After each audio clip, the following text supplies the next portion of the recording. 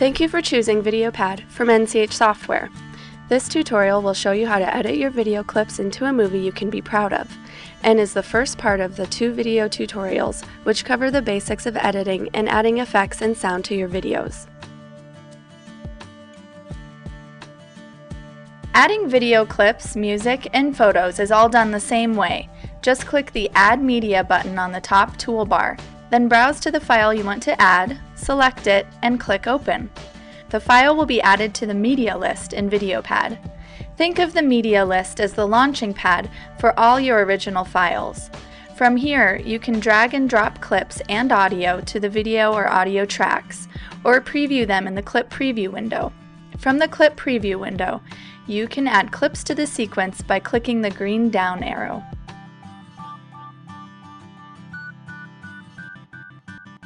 You may want to use only portions of your video clips. In order to cut a file down to size before adding it to the main sequence, you're going to set in and out points for the clip. To do this, select the clip from the Media List tab to make it appear in the selected Clip Preview window. Then, set the cursor to where the beginning of the clip should start and click the red flag to set the in point. Drag the cursor to where the clip should end and click the blue flag to set the out point. To add the adjusted clip to the sequence, click the green arrow.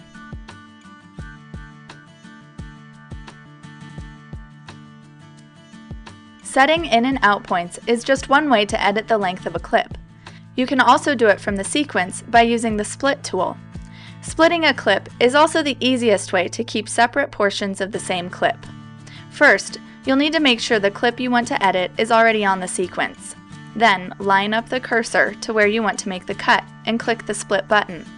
This splits the clip into 2 sections. You can move the new sections around independently of each other or delete one completely.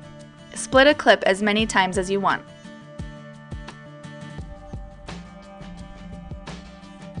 To speed up or slow down a clip, select the clip on the sequence by clicking it, then click on the Effects tab under the toolbar. Locate the speed effect from the list and select it by clicking it. In the speed change options, adjust the speed with the slider. Anything below 100 will slow the clip down. Anything above 100 will speed it up. You can also choose to play the clip backwards.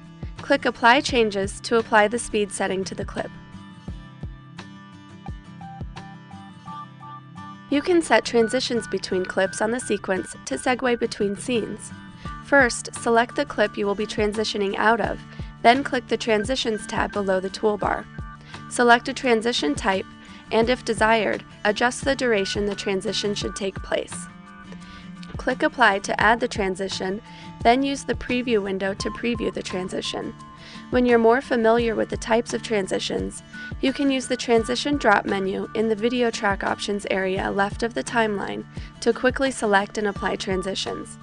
Select None from this list to remove a transition between 2 clips. Select the clip you want to apply effects to by clicking it in the timeline, then click the Effects tab under the toolbar. When you click on an effect, the effect gets added to the Applied Effects list to the left of the listed effects. From here, you can adjust the effects options when they are available. A preview of the effect will display under the Effects list. For effects that change over the duration of the clip, click and hold your mouse cursor down as you slide the cursor over the small effect preview window. To remove an effect you don't like, click the white X next to the effect in the Applied Effects list.